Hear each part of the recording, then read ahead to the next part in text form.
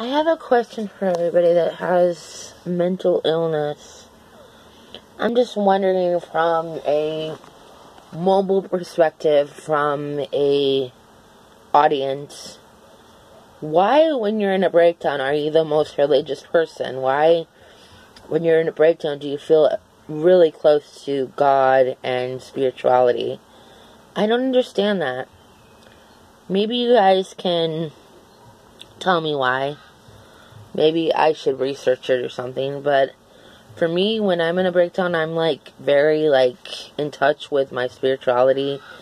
I'm praying a lot and talking to God a lot and just completely out of touch with reality and out of my mind. So I'm just wondering if that's something that you guys, if it's common with you guys, because it's common with me, and I've just noticed that it's common with a lot of different people that have had mental breakdowns and have had mania and all that.